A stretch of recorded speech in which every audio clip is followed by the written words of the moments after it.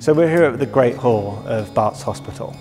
We've just delivered a natural gas cogeneration solution for Barts Hospital, designed, installed, operated and maintained by Clarke Energy and financed by Sustainable Development Capital.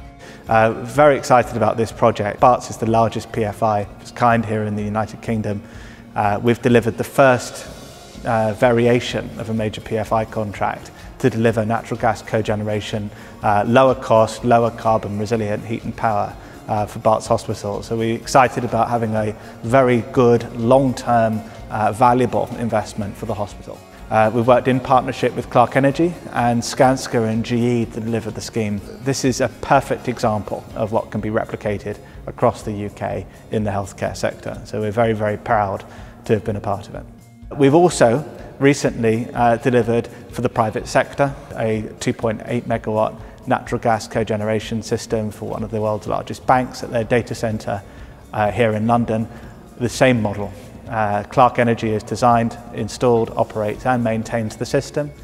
Again, this is the type of solution we're looking to roll out throughout the UK, putting our capital alongside Clarke Energy's technology to deliver an application which delivers no capital cost, lower carbon, better, more resilient infrastructure.